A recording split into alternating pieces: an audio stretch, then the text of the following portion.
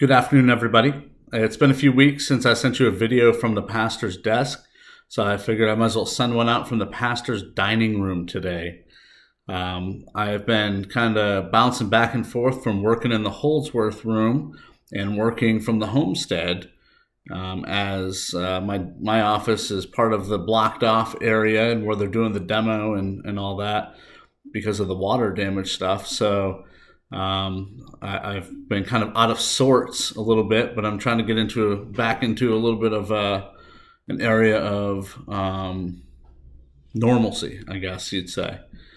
But it's been interesting. It's been kind of a bit of a headache as far as having them doing the demo work in the church and being blocked off from the hallway.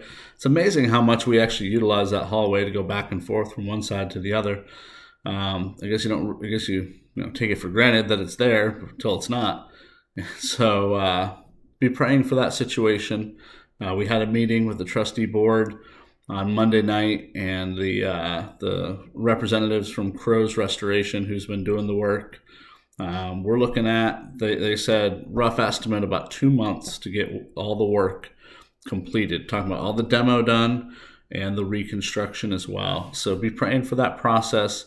Be praying for issues we've got going on with the insurance company and the building consultant and all that. So it's a lot of moving parts. We're trying to get the work done while also not being sure exactly where we stand as far as coverages and things. But I'm not going to bore you with that information. I'm just going to say, just be praying for that. It's coming very close to a definite resolution moving forward. And once we have that, we can move forward with confidence, knowing that the work's going to get done, that we can get done. Think about 2 Corinthians chapter 12 with the Apostle Paul and how he had his great revelation of the heavens and seeing glory. And it was absolutely amazing what he got to see, what God allowed him to see. And he says in verse 7, "So to keep me from becoming conceited because of the surpassing greatness of the revelations, a thorn was given me in the flesh, a messenger of Satan to harass me, to keep me from becoming conceited. 3 times I pleaded with the Lord about this, that it should leave me. But he said to me, 'My grace is sufficient for you, for my power is made perfect in weakness. Therefore, I will boast all the more gladly of my weaknesses, so that the power of Christ may rest upon me. For the sake of Christ, then, I am content with weaknesses, insults, hardships, persecutions, and calamities. For when I am weak, then I am strong.'" So I don't know how many of you may have needed to hear that reminder that, despite our weaknesses or the persecutions and insults we face and the hardships we have, God's grace is sufficient for us. And as petty of an issue as it is that we can't use the hallway in the church or the bathrooms in the church, we know God's grace is sufficient and that the work is going to get done and we're going to get through this. It's a small hardship in life that God is good. He's seeing us through it. And I want to encourage you to continue to seek him in his word, continue to dig into it, read through the book of James as we're working on completing that, Lord willing, this coming month. And it's what's happening. God brings these trials into our lives to mold us into the image of Christ. So let's rejoice in that. And I want to encourage you to encourage one another. Reach out, phone call, email, text message, cards, letters, whatever. And just be an encouragement to folks because you never really know what somebody's going through or how much they have on their plate. And an encouraging word can mean so much to them. So I just wanted to share that with you and remind you to encourage and love one another. We've got a lot going on this month, in the month of October at our church. I just want to remind you about next Wednesday, the 13th at 6:30 p.m. is our annual business meeting.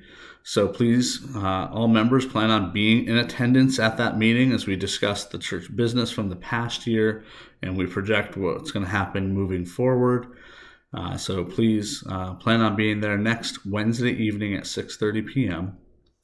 And then after the annual meeting, that Friday, Saturday, and Sunday is the ladies' retreat at Camp Sentinel. We've been promoting it and advertising it for several months. It is finally here. So I hope that you've already signed up and you've been in touch with Janie or Mandy. And they've I know, contacted the camp and talked about dietary restrictions and needs and such. If you have not done that, please contact Janie immediately. Like, pause this video, go contact Janie, then come back and finish it. But that's coming up next weekend. I know it was $110 per person. And as Janie would tell me to tell you, if money is an issue, please let her know, because there's no way that somebody can't go because they can't afford it. So just let Janie know that, hey, I don't have it, but I want to go. She'll give you the thumbs up to go. I'm 100% positive of that. And I'm saying this without prior approval. But be sure that that's all taken care of. That's coming up next weekend. Ladies, you're going to have a great weekend. I've heard of what's coming, a little bit of what's coming down the pipe, and I think it's going to be awesome. And I'm excited about your fellowship during that time. After the ladies' retreat, the following weekend, the Sawyers will be here. So after a failed trip to Seconani in February, and then again in April, and a failed trip for the Sawyers to Shapley in September, our prayer is that it's finally going to happen at the end of this month, the weekend of the 21st through the 25th.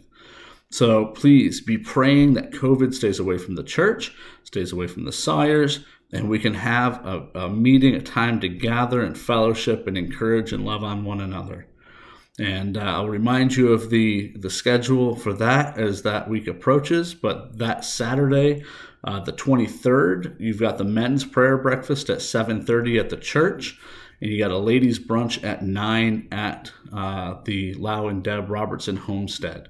So the men's breakfast will have Travis Sawyer sharing about the ministry and taking questions and answer time.